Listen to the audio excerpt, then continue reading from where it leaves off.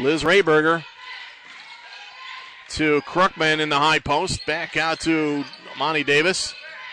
13 left on the shot clock. Torres kicks it out to Davis. Back to Torres. Attempts a three. Nothing but net. Rachel Torres. Rayberger back up top to Torres. Amani Davis looking into the post.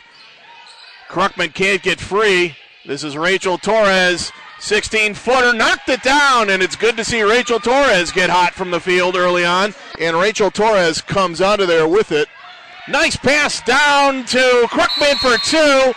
Ball for a moment, gets it back. 10 left on the shot clock. Had the curl open there. Seemed to not communicate the pass.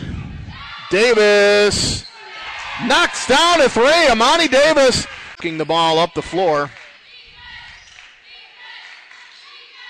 Annie Shane will attempt a three. Got it.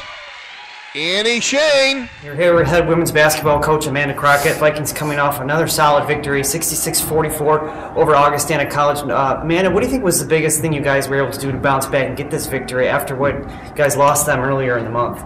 I thought we did a good job of taking care of the basketball. We had 17 assists and 13 turnovers.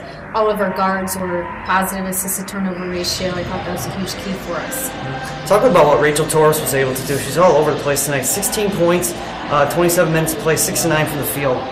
Well, she had a real nice game. She played basketball how we've been waiting for her to play basketball for a while now. It was good to see her have a game like this. We know what she's capable of. You mentioned, too, that the team had 17 assists. Talk about how much the offense just spread the ball around. Our game plan was to get good ball movement, get ball reversals. I think we did a good job doing that. Talk about, too, the alumni game you guys had before the game.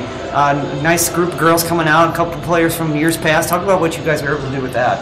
Well, it's just good to have them come back, and kind of celebrate what they've done in the past for us, and have them, get together and play a little game before our game.